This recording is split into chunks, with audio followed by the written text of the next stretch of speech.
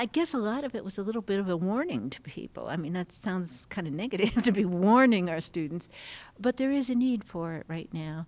We're going to be going in the union to attend an event called My Lease Says What, and it's going to be an informational session for students about off-campus housing.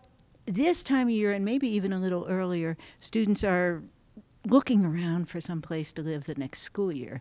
So in the spring, maybe early spring, is the time that students really ought to be informed about the issues in Laramie as far as landlord-tenant market and what they should be looking for and all that sort of related stuff.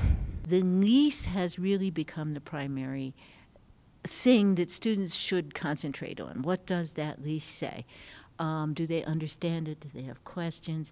And of course, if they do have questions or inquiries, don't sign it until they're satisfied. You know, they got proper answers to their questions and stuff.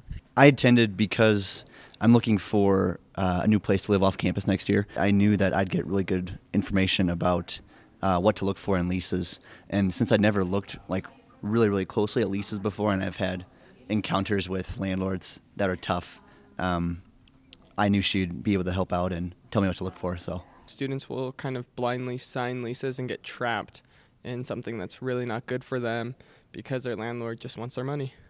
I have a few friends who are stuck in campus habitat and they don't have heat, and I kind of want to know the legality of that and how the landlord can come and just put a space heater in their apartment and call it good.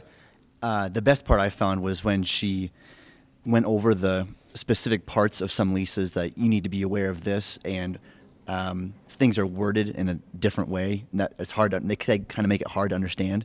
But when you look for this correct wording, then you're able to see that, oh, this is something I should be aware of. Like the red flags, like things that your landlord can do, like they can enter your apartment or your house at any time without notice. Like that's something students need to be aware of. It was really helpful for me to know my rights if the landlord breaks something, like who I can go to or what would be the next step for me to try and rectify the situation. This is another side to the university as far as educating in life issues rather than your academic issues. You know, we do have that side of the university. So I do think it's important.